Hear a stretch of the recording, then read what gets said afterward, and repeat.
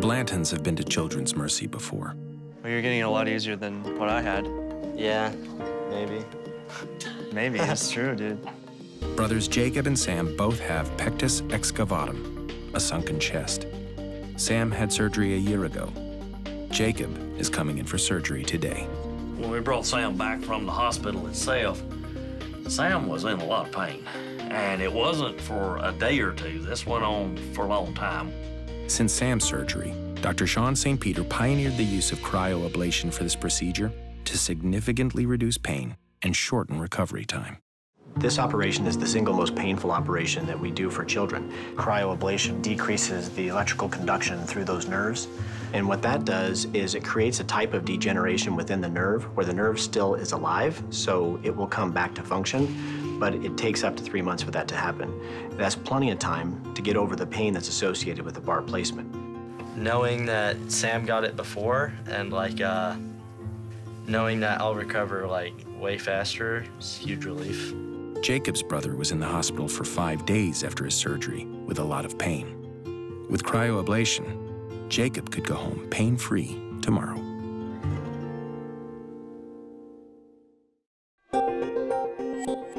Today's surgery will reduce pressure on Jacob's heart and lungs and restore his proper posture.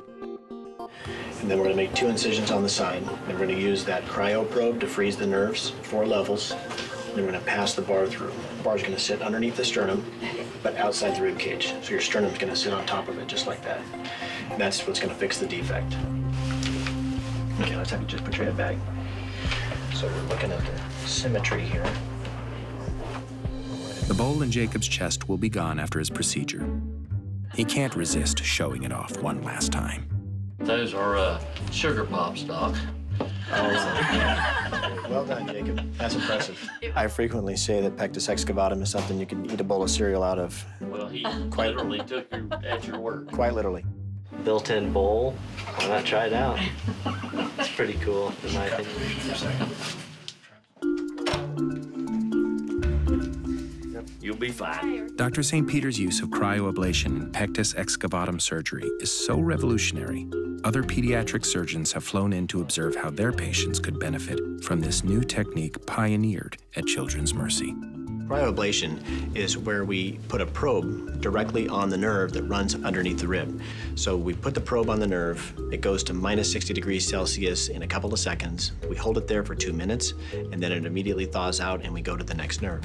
And what that does is it creates a type of degeneration within the nerve where the nerve still is alive, so it will come back to function, but it takes up to 3 months for that to happen. That's plenty of time to get over the pain that's associated with the bar placement. The outcomes are so dramatically different, it's going to be difficult to justify ever doing the operation without the cryoablation.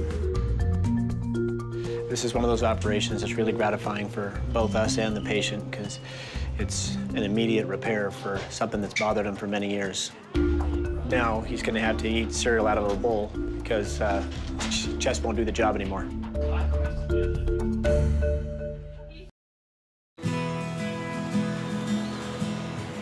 It's the morning after the surgery. I'm up, took a shower. For a long time, my pain was at a 0. And, then I'd get up and move around and be 1.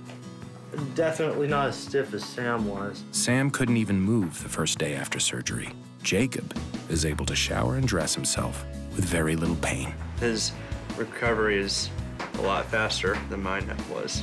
I'm absolutely amazed. Dr. St. Peter has done a tremendous job. We got here this morning about 8 o'clock, 8:30, and he was sitting up in a chair, sitting there talking to his brother. First thing Jacob said after he come out of surgery was, "I'm gonna go climb a tree," so that's a little bit worrisome. He was in a better position than I kind of anticipated. Normally you have a pain score of 3 to 4 even with the cryoablation, and to be able to put on his own shirt and to get up and bathe himself the first day, he's in a really good position. Less than 24 hours after surgery, Jacob heads home with a striking new posture and almost no pain. Can't see the future, but if I did, I would say I'd be fine.